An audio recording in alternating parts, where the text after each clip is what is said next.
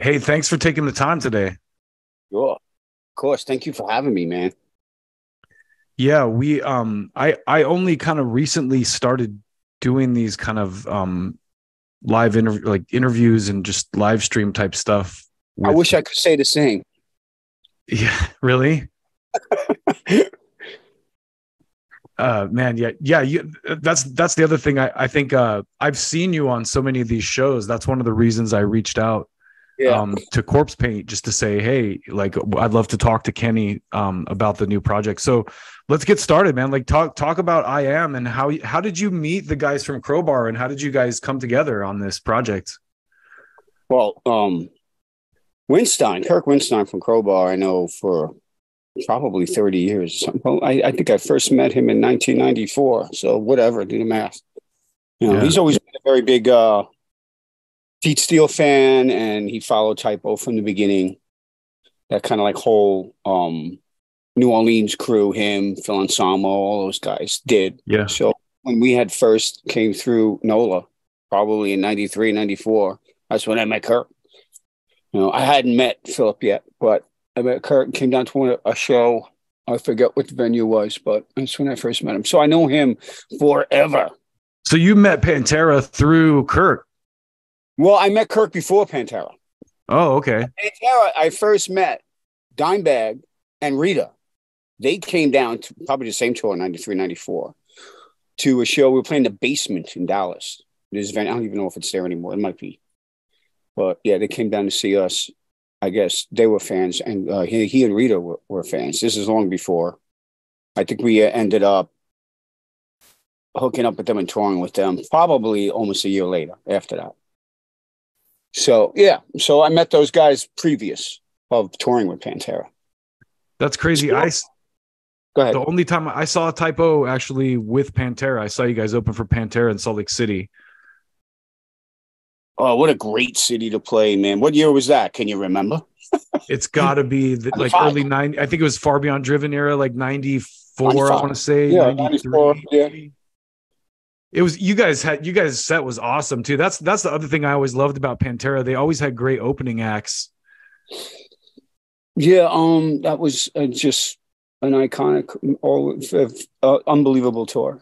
8 weeks we did with them. It's a long time. A lot of partying, a lot of black toots, dropping a lot of ecstasy. It was the 90s, and Rita and Dime rolled every other friggin' day. And it was crazy. I don't know how any of us played shows. That's insane. I remember as a kid watching those Pantera videos and just going like, these guys are amazing. Like, how do these guys do this? It's the real thing too. It was not. None of it was fake. Yeah. Who did not stop rolling and living that way is now dead. Yeah. Yeah. And then there's a few lucky ones of us that are alive, that made it through. But we all had a blast, Yeah. Well, I mean, it's cool that you can reflect on it and see it with such a, honest, through such clear eyes, I guess. Yeah. Sometimes the past becomes distorted, So you tend to remember the good things, I think. That's what I remember. There was plenty of bad. I'm not going to go into it right now, but there always is. At that point in our career, they tell you the truth. We were still up and coming, Typo. We were just breaking the surface and starting and chugging our way towards a gold album. We might have got there already, but at that point, you really have nothing to lose. You only have something to gain, and you only have fun to be had, So it was a ball, it was like the philosophy was this could end any minute. Let's live it up. Yeah, that's what we did. Man, you guys had Typo had a great run. So I mean, very long one. Yeah. And that record, Bloody Kisses, is just such a legend. I mean, just to be a part of a record like that is such a huge thing, I think. Like, I remember when that record hit, like, I was showing it because I was a big metal guy, but I hung out with, like, the hippies and the rapper kids and all that, I remember taking that shit to parties and, like, the hippie kids just been like, bro, what is this? This is ill, man. Like, people of all different kind of, like, leanings were into that record, It's a weird, There's a weird record, very eclectic. Anyhow, going on to I Am, I guess we got to fast forward a little bit. And Yeah. probably 2000s, I filled in for Tommy Victor, and I did a Danzig run, one of his Blackest Blacks, the Okay. Black, 2007. And I had showed up in LA. I did the first rehearsal, and Glenn had us all staying at the La Park Hotel in LA. And at the bar, I ran into this kid, Andrew Spaulding. Right, he ended up being the merch guy. He was like, I'm right now working with two of my favorite bands. My favorite band is Danzig and Type O Negative. So me and Johnny were doing the Danzig thing. Mm-hmm. So I was like, I got a bottle of vodka in my room. Come to my room. That's it. That's how we hit it off. We drank vodka all night and told stories and laughed. So Andrew has been a long friend now since 2007, and Andrew lives in NOLA. So he ended up, being very close to me, drinking buddies with me, and then, of course, ran into Kirk in the bars in NOLA and became drinking buddies with him. So this was really his brainchild, because he was always like, man, I wonder what it would be like if I got you guys in the room to play together, So fast forward, some years ahead, I get sober. I'm about 3 years, 8 months sober now. And so did Drew. So did Andrew Spaulding. And he, cleaned up his life, got his shit together, decided I want to go after my dreams. He started his own label, Corpse Paint Records. Mm-hmm. And he was like, I want to finally make this happen and have you and Kirk and Johnny and the guys get into a room and see what happens. And that's how the band started. Like in January, he was like, who's got a window of time in January in this week or whatever?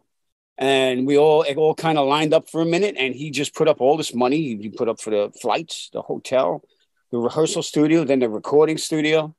Damn. The next thing I know, I was on a plane. I had a couple of riffs that I pulled out of my phone. I got like 1,000 riffs in my phone, sent them to Kirk, and we were thrown into a rehearsal room. It was like over before we were dizzy. It was so quick, in a rehearsal room the day before, developing the song, throwing the parts together, in a recording studio, putting drums down the next day. We literally did a whole 8-minute jam of the song afterwards, just to make sure we get every kind of drum variation possible, because Johnny was getting on a plane to go back and play with Quiet Riot. So he was out of there 2 days, and now we were left with trying to arrange the drums, put the music together, add the guitar leads, and then write lyrics and vocals right on the spot. So in 2 days, Dreams Always Die with the Sun. That's how it was done. I love the song too. It's honestly, it's refreshing to hear some heavier stuff with a melodic vocal line, Yeah, I think, I'm always going to go for vocal. The barking thing is not me, Yeah. And I think that being that we all grew up in the 70s, we all grew up listening to music in the 70s as kids, WPLJ and all that stuff. That's where we come from, a hard rock background, sure. Melodic music. So we really hit it off on that level. There was no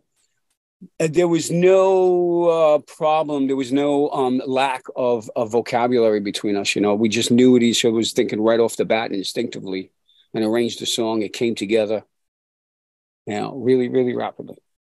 Yeah, I love it. So are you guys she said that you guys are working on a full record. Are you working on a full length album now?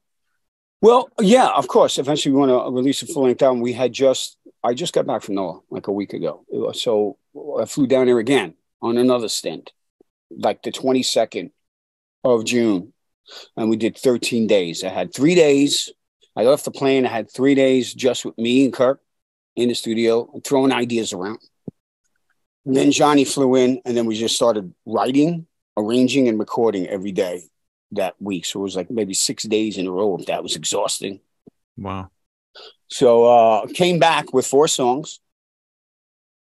Some of them more mapped out than others. One really mapped out. It's a really, really great, powerful song. And we're really, really, really excited about that. And I expect it to be the next single. And there's 3 others still up on the board. One I have half conceived, vocally. And then there's 2 others that really, we just raw put the music together. And I'm going to have to come up with some vocals with it for it. And so is Kirk, So right now, I'm in my studio, my home studio. We did this recording at OCD Recording in NOLA. Dwayne Simino is recording and producing it. So I'm in close contact with him now. I'm doing guitar tracks in my studio and vocal tracks and flying them over to him. So we're going to work the rest of it that way, you know. And then the next time we're going to get together as a band will probably be in somewhere in early October to try to get another 5 songs, and that'll be a full record, you know. That's great. Are you still doing the Silvertomb stuff too? Like, I am. I'm right now. My guys are breaking my balls about that. They're like, come on, we got to get the mixes done. So of that on my plate too. So I have another probably 10 or 15 minutes of music to drop the drums in and mix from that, and get Joe in here and get Henry in here to lay his bass. So that's also on the burner. Awesome. So like, realistically, you guys probably won't have a record out till sometime next year. Do you think you'll do touring behind it and everything? Oh yeah, that's the plan. Yeah. We already awesome. Promoters reaching out to us and stuff, and I mean we all got a lot of stuff going on, so it may be easiest to piggyback, you know, tour together, or we'll work something out, you know. Yeah, that's really cool. Well, I'm excited to hear more of the stuff. I really like the single, and I've been a longtime fan of both bands. So one of my old bands actually played with Crowbar like years ago when they came to LA. Hasn't everybody played with Crowbar? Yeah, I mean that's amazing. Uh-huh. It's the work ethic that some of you guys have. Like, I'm always impressed with. You mentioned Tommy Victor. I talked to him a while ago, and he was talking about Danzig and just saying how he kind of like learned business from Danzig. Like, Danzig runs like he's a pretty smart business guy with how he does his tours and everything. Yeah.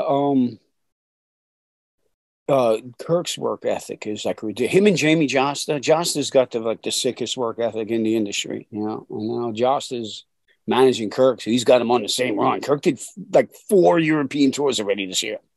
Good. Plus the States, you know, it's crazy. And he's a year older than me. That's pretty rough getting in a van and doing all that. Yeah, I always forget that Kirk is part of Down as well. So it's kind of like, I love what the blend there seems so much more natural when you consider that with what you guys are doing. It's almost got like kind of some of that 70s Sabbath-y type vibe to it. Absolutely. That's why we fit together really well. We complement each other really well, me and Kirk.